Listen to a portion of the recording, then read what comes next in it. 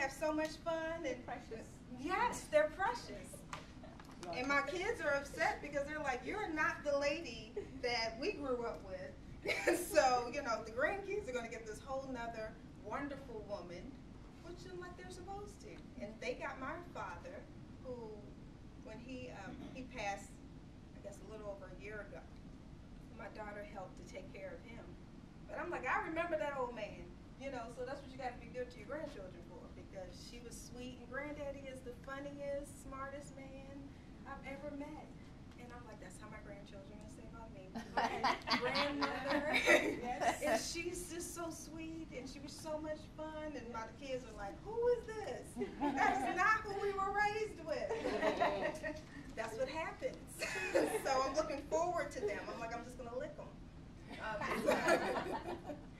So yeah, I'm excited. They're like, Mother, please give us time. I'm like, you know, no rush, but I'm just waiting for them. So how do you know how significant you are?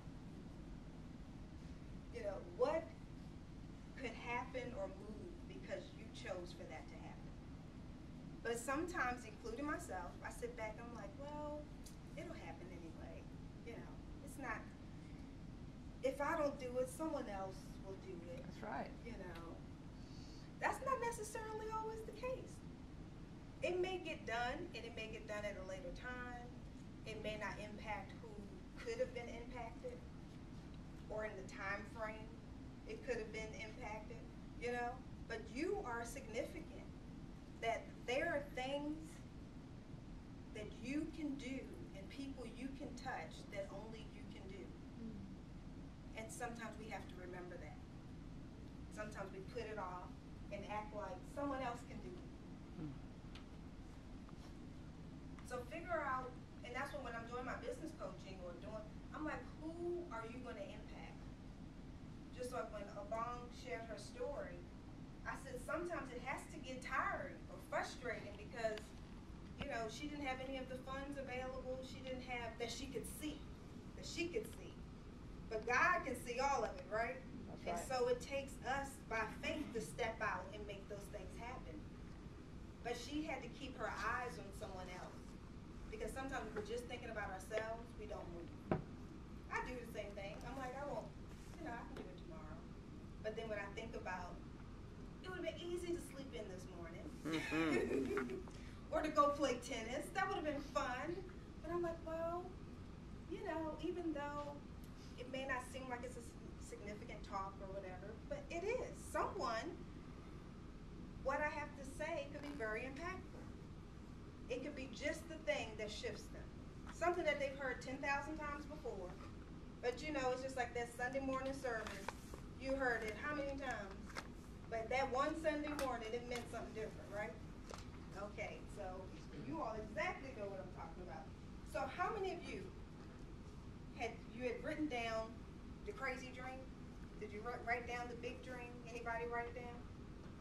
Can you share it with the person beside you? Or anybody want to, yeah, go ahead and share it. Y'all can share it together first. Oh, okay. This is what I want. I want to have a whole bunch of holy fitnesses all around. I want them in more churches, and I want to become more, I want it to become more who I am versus the website. That's what I want. I'm in a state though. I asked me yesterday, I was like, It's hard to think about, or how to think about yourself. get outside with people. The only parent that they can rely on, like a grandparent, like your mom. It's not the same. And I always do. That's my opinion. They couldn't wait for you. So it's like, I'm getting empowered, but I'm not getting out. So I need to get out. But you're giving yourself the tools. I mean, the study that you're doing, Right. you're on it. You're on your way. And that's what somebody said to me. They said, what the name of somebody else to get a job. And that's like That you can just be A few more seconds. It's good to confidence. I mean, I know I just want to do it, but it gives me confidence to know that I can say that about the job and I'm sorry. Right. And I think it does sound good. I think it does. It gives you credibility. I mean, you know, it's like just like going to any other college. So you're doing the right thing. And you'll see that. Okay, who would like to share with all of us? I will. Lisa will. Well, I didn't know it. Okay, I'm not even taping anybody, but I didn't know it. But until after you asked that question, I didn't even feel it in my bones until I had to think about it. And I believe what I want is I want to see more holy fitness classes in my own church. I want to see them in other churches, and I want it to become more of who I am versus me being the website lady. That's big. Yeah. Thank you for that. So how many people would that impact? It's going to be huge. Lots of people. People are going to be transforming their lives by coming to the class, and then they go home and they spread it within the family, just like it's happening already. Absolutely. Amen. Tell them about the weight loss in your life and your family's life. Tell just like. Since I've started this, first of all, my husband, my son, and I have been dieting for 5 years, and all we're doing is growing outward. And we couldn't keep a diet for a week. I mean, days was a, we get ice cream the third day. So You were watching your weight. we were watching it grow. Right. Now, since I've started this program, my husband's lost 20 pounds, my son's lost 12, and I've lost 13. And so it's not only affecting my family, but because it wasn't something I wanted to do alone. A friend gave me the materials, and I wanted to share it with my church. So I've made it available at my church. I've made it available to those who else, through the groups that I attend. If they want to come, they're more than welcome. And I do. I want to see it everywhere. That is so exciting. Thank you. Because you can see it past your family. You can see it past your immediate community.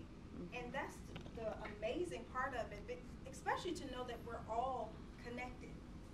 And that's the one thing, one of the symbols that I use in my logo is a butterfly. Because I love the process of metamorphosis, but I also love the butterfly effect. To know that you touch someone, and they touch someone, and it goes on, and none of us are disconnected. And so you making that bold move moves the whole planet moves. Do you get that? Yeah. The entire planet moves because of that. And so we have to be mindful of who we are, of really who we are. And this is not for play. No. It's like when God created us, He put the best stuff in us. And so we have to be mindful of that. We have to really, really walk as if we are the kings and queens that we are. Right. Do you understand that? I do. Can I add one more thing? Sure. I just really got to say this. We all have a lot of stuff that we hang on to. And in my house alone, I have this living room right now. We're transforming bedrooms, whatever. I have lots of stuff in boxes that I don't even know what's in those boxes. Right. But they're going to get out into the building, and they'll be in those, and out of my eyesight. My friend Nicole gave me something that was just stuff to her at the moment. She was done with it. It was in a bag, and it was just stuff. When she heard my cry out for something, for scriptural, Bible-based weight loss, and she handed that to me. She cleaned out her stuff, gave it to me as a gift. And look what it's doing already. So I just want to thank you for cleaning out your stuff. I don't think it was for me in the first place, but I received that is so it wasn't impactful. for me. I knew it wasn't for me. It just kind of like, what am I going to do with this? And then it popped up. But we just have to be Obedient. And it's Waking alive. funny because that's the other thing, girl, we hit on. Two things with that, because I thought about that even in this group. Because a lot of times we don't share and speak enough. And because if you keep it closed in, no one knows how to help you. That's right. No one knows how to do this. God doesn't know how to do it. I mean, He does know how to do it, but needs what you're willing to accept. Do you understand? God has all of it, but needs you to say, I'm ready for it. So the thing of, when I was going to say, I said significance last. Yes. It was focus is the next one. And subconscious mind. And so again, it might sound just about the same thing. Intention is setting just setting your intention, setting your purpose. The significance of understanding who you are, why you need to be the one to fulfill that. To focus means to really have a laser beam. If you know like incandescent light, it's like a broad rays of light, and then there's a laser beam, right? So you can take the same amount of light molecules, but once it's focused in a laser, it can cut through steel. The most powerful thing on this planet is our mind. Do you understand that? The greatest computer can't even outcompute our minds right now. It's probably running close, but we're still an amazing being in ourselves that we don't fully put into action consciously. Subconsciously, miracles are happening. You don't think about your heart beating. You don't think about your eyes blinking. You don't think about seeing, swallowing. You know, your brain is making all that happen, right? But your brain is making some other things happen too. So I have favorite numbers. Anybody have? I'm a numbers person, so I won't even ask that question. But I might have a few. So mine is 1, 2, 4. So if I'm driving down the street, I can see 1, 2, 4, 12, 4, 12, 24. My brain picks it up. Anyone familiar with that phenomenon? Because you know when you saw the car that you wanted, you bought the car, and you had never seen the car before, you only saw two. But as soon as you bought the car, everybody, unfortunately, they sold like 10,000 of those cars in your city, right? It's called your reticular activating system. So that's why I say focus. When you decide something, when you make that intention on something, it's the power of decision. So God has allowed our brains, allowed the universe to conspire with us and shows us what it is we need to see, who we need to see. Because if you didn't say what you needed to say, she wouldn't have known, oh, I got something for her. You know, she immediately picked up on it. When you hear something else and so those are different triggers that happen out in the universe. So that's why we have to set our intentions and focus and know exactly what we want so that when it appears and pops up, you know to seize the day, right? Because if you don't know it, if you haven't decided that I want this to go global, then when the opportunity presents itself, you won't really see it. Do you understand what I'm saying? Mm-hmm. So that's why this is so important for you to understand how your body works. Your body will be able to see an opportunity that normally you wouldn't see. But it will be able to see it because you've written it, that you've set the intention, you understand that you have created what it is that you're choosing to experience. The next thing is, are you teachable and coachable? If you already think you got it, you missed it. And that's the biggest thing I learned from another mentor, is that even the simplest thing, if you think you already know the answer to something, you think you've already heard it enough, you've missed another opportunity.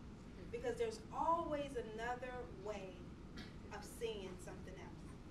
Anyone agree with me on that? Yeah. And that's even, and you know what, that helps in your relationships. With your children, spouse, co-workers. When I am also doing my business coaching and we're trying to work on certain areas, and I always have to go back to them, because you show up. You show up at work, you show up at home, you show up in the grocery store. So when you continually have the same experiences over and over again, this person got on my nerves, well, you're the one showing up, right? So sometimes we have to look at ourselves. Are you willing to see something a different way?